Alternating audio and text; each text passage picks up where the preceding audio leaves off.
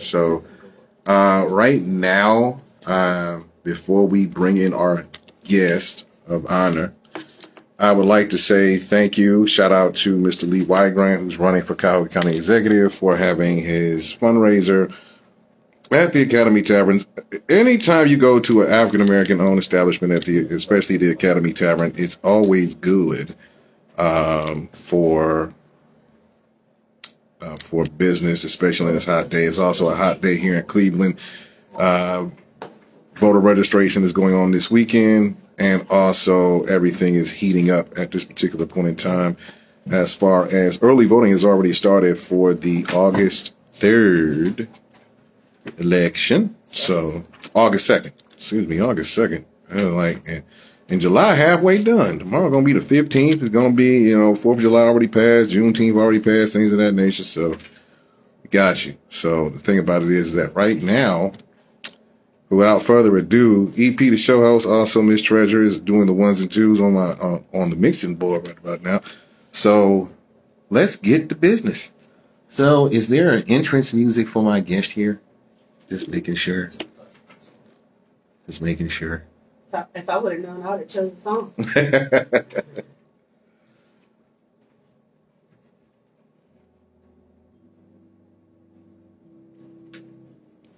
So I'm bringing in the smooth sounds of everything right now. Please welcome. She's going to bring you the good life. She's running for a state rep in District 18. Please welcome my special guest right now. Miss Good Vibes herself, Miss Shalira Taylor in the building. How are you, Miss Taylor? I'm well, thank you. You are for having me on your show.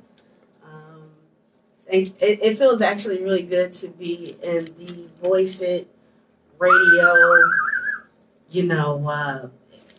I have a long history with E and Voice It radio. I used to do a show for E. Wait, how many years was that? 8, 10. No, yeah, right. It was more than that. It was like 10 years ago. 10 years ago. 10 years ago. I've been on the air with him for dang near close to 7. Yeah. So 10 years. 10 years back. Way back. Some y'all don't even know about. Way back in the time. Yeah, way back. So. But. Again, thank you for having me, Larry. My name is Shalira Taylor. I'm running for state representative in District 18, which 18 covers Cleveland, right? Mm-hmm. Garfield Heights and Maple Heights. And it's Cleveland, wards 1, ward 6. Sleeping closer to the mic. I need to be closer. Yeah. Yeah, right there. Wards 1, ward. My face is touching me. No, you good. You good. I gotta get closer. No, you good. You right there. You right there. Hang on up. We got you. All right. So, again, District 18 is Cleveland's east side. Mm-hmm. Okay, it's Garfield and Maple. The thing about the Cleveland is a little chopped up in certain wards. So, like in Ward 1 is only a few precincts. So. Mm-hmm. There's A, K, I, O, R, and U. And then we have wards 2, 4, 5, 6, and 12. Okay. So, go ahead. So why are you running for state rep? Well, this is my 3rd time running for state representative. My first run was in 2016. Mm-hmm.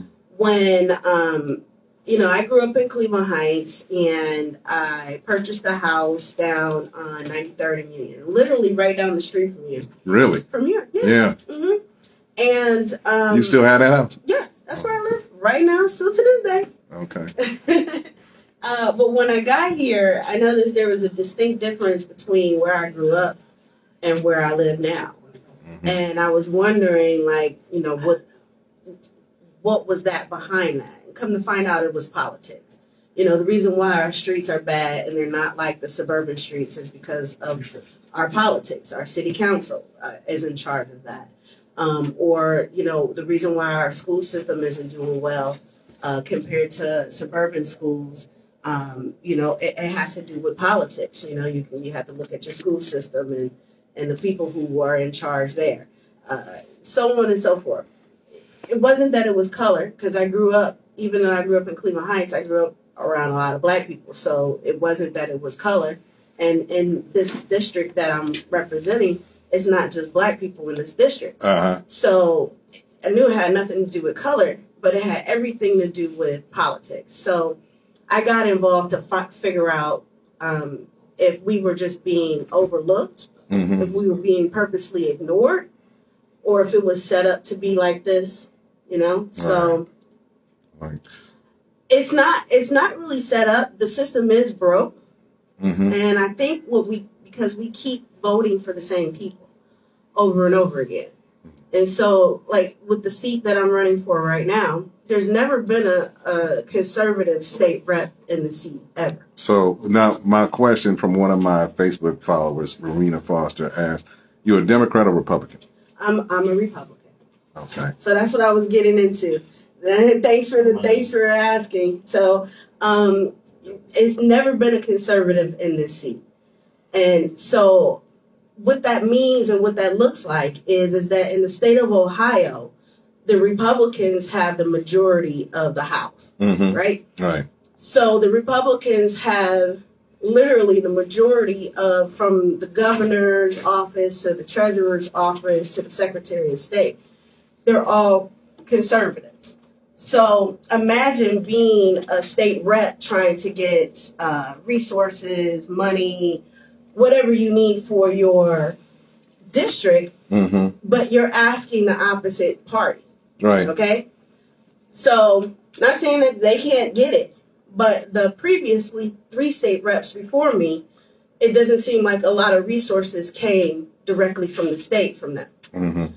So, like for instance, as of right now, there's a program that the treasurer has for people who are literally doing God's work in the community. You know, the people who are giving out the clothes, giving out the book bags, the haircuts, those people who are doing the actual work, there's a program called Results that was put together by our current treasurer, which is a Republican, Sprague's, and to give money to people who are actually producing results in the community. They didn't come up with, hey, we're going to do this and third in the community. He said people are already doing this work in the community. We just need to get the funds to them. This program has been around for the last couple of years. Right. Last year, I did not hear our state representative mention this to anybody. Last year, I'm telling people about these resources that they can get, you know, that are, I see people giving out food. And I'm like, hey, you know, you can do this. I met a young lady at one of Lee Weingard's event at the golf course, and she's a central committee person that has been doing a lot of good work in Ward 5, but yet she's taking money out of her own pocket to do it. Programs like Results can actually, you know, refund her for the money that she's spending. There's a lot of people doing those good works in the community like that, and those are just one of the resources that are available that a lot of people don't know about because, you know, your state rep is either out the loop or just didn't know because it's a, you know, a Republican bill, a Republican ballot, or Republican. They look at it like, oh, if we do it, it's going to be helping or making the Republicans look good. So a lot of times they don't get a lot of the resources that are out there available because it's going to make it look like it's one side doing more than the other. Okay. So what have you been doing before you ran for state? What is your current occupation now? So I have my own marketing and promotional team. And before that, I ran field teams for different Fortune 500 and 300 companies like Mercedes-Benz, Anheuser-Busch, Metro PCS. I've ran field teams for other candidates once I got into politics, and actually like almost like a lobbyist, if you will, for different legislation as well. What made you get into politics in the first place? again, I moved from the suburbs into the inner city and thought that it was a big difference, and decided instead of moving back to the suburbs that I'll do something about that. Okay. So let's get into a lot of people, Cuyahoga County is mostly Democratic. What is the biggest myth about the Republican Party, especially with former President Trump? What is the biggest myth about the Republican Party? So the first myth is Cuyahoga County is mostly Democrat. That's not the truth. Cuyahoga County is 73% independent. There are more independents than there are Democrats or Republicans within Cuyahoga County. So that's the first thing. The second is, I don't know, whatever myths that the party is all white, which is not true. It's people from Black, white, Puerto Rican, Mexican, Asian. I've met people from all different races and walks of life, from rich or poor, that were Republicans. I guess you can say, I'm a Republican because I'm a conservative, not because of anything else. My views and what I think that would be best for us and the legislation that has been passed that I look at that's been in our best interest has came from the Republican side. Okay. So why should people vote for you for a state rep? Well, one, I feel like out of the candidates, previous candidates or any candidates that may be coming up, I have experience. So I've been working closely not only with already elected officials, like I said, from the governor to the Secretary of State. I have good connections with these people for resources for our community. I have a voice that a lot of people that may try to run in the seat may not have. I have a voice. I have a seat at the table, and where a lot of these things are getting, issues are being talked about, issues are being brought up. One thing I spoke about in 2016 when I ran for office was, clearing a lot of people's records. We wanted people to get back to work and get jobs, but a lot of people had felonies on their records, so it was hard for them to get jobs. So after about 2 years of talking about, reform and getting people back to work and making sure that people aren't coming back to jail, there were 2 bills that were passed in our house, and both of them had to do with expungement. So, okay. Dr. Montgomery, shout out to him on my Facebook Live. He said, "What's your opinion on Trump, and what's your opinion on the Green New Deal?"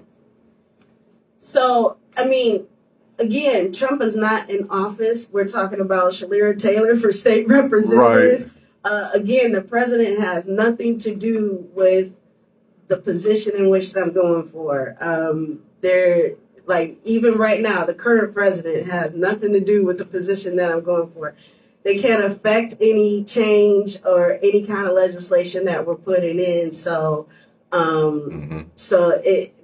that's just that. As far as the Green New Deal goes, I will say that pretty much the Republicans and I see eye to eye on a lot of stuff. But energy is one that I for sure could go a little left with.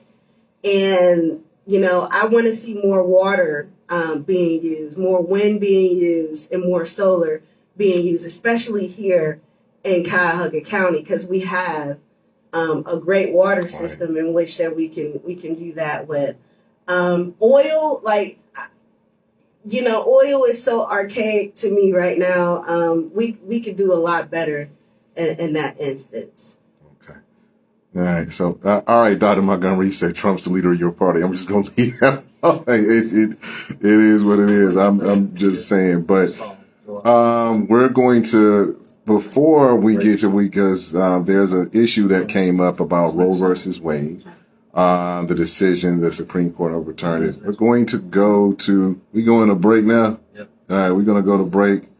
So when we go to break, we'll come back and talk with candidate for State Representative Shalira Taylor. We come back on Headlines and Headaches on voiceradio.com. Call-in number is 216-772-0500. I'm sure I'm going to get a lot of calls after the break, so we'll be right back. Shalira. Thank you. I was just about to tell you.